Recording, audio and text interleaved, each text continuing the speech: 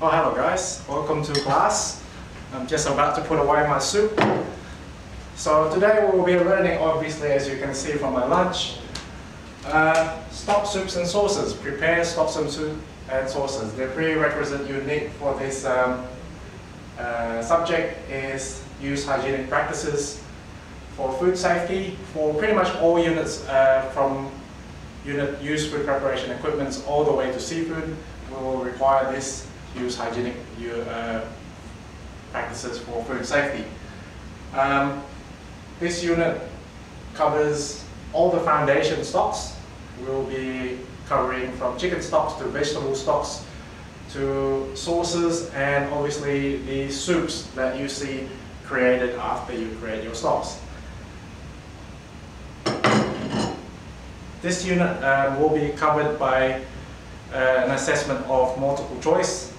You will also have an assessment of short answers. You will have assessments of case studies, which include case study tasks regarding a soup and possibly another case study task regarding a sauce. You will also be assessed in the kitchen.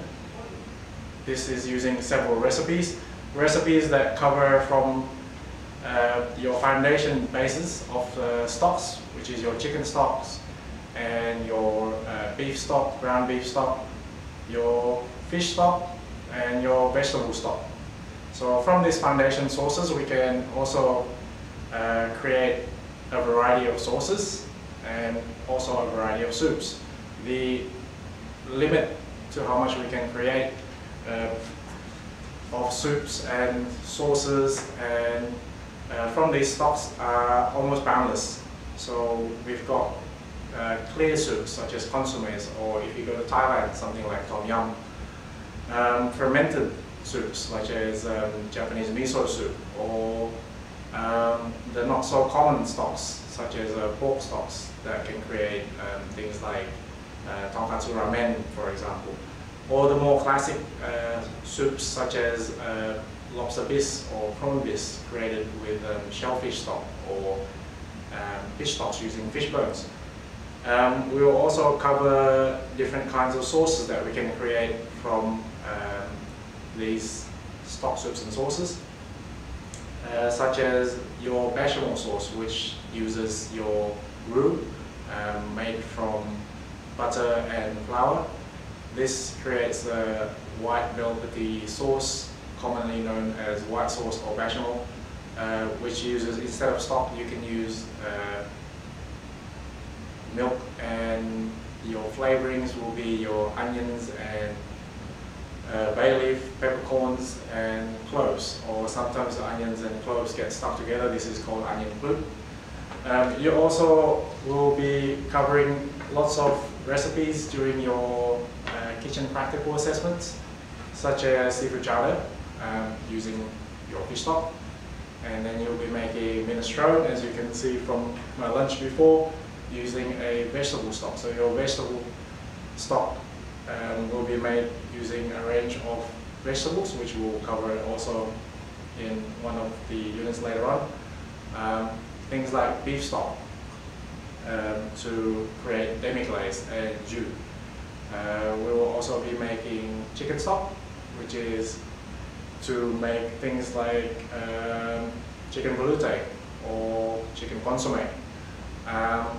Other varieties of this, if you go to Chinese restaurant, maybe you find some chicken corn soup, or if you're sick, maybe your mom might be making you a Jewish style chicken soup.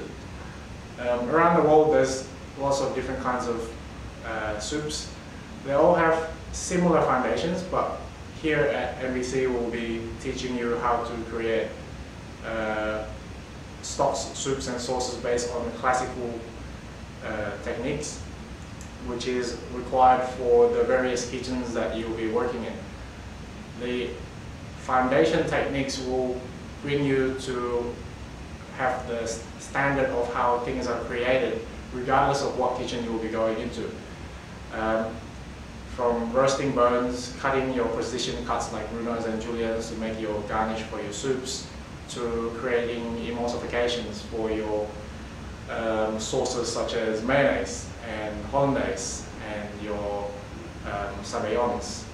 Or maybe you're interested in desserts and you can make your sauces such as cold sauce of coulis and sugar syrups with 50-50 ratio.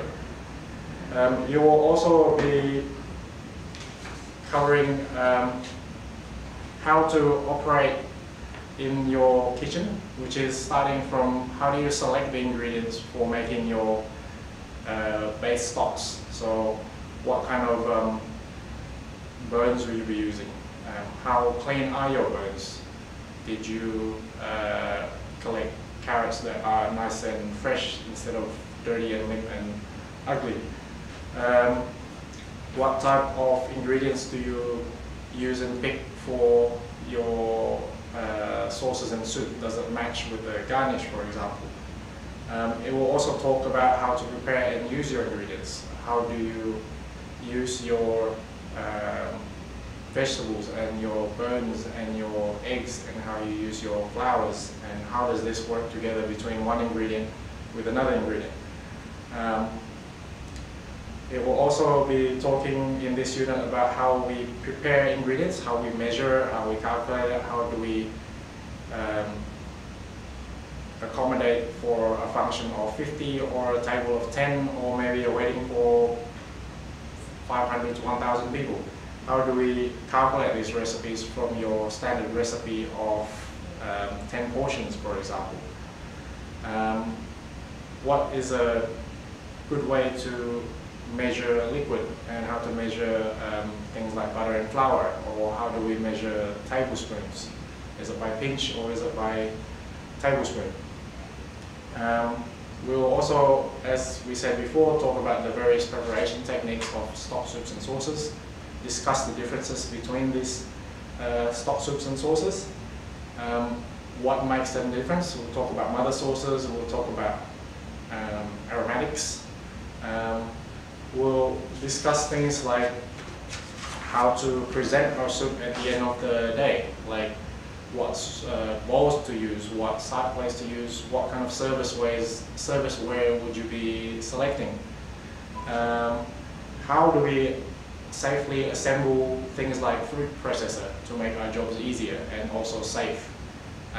What kind of PPE should we be using? So your protective equipments and your protective clothings. What kind of sequencing do you do within the kitchen? So your workflow plan, how do you make your day more efficient?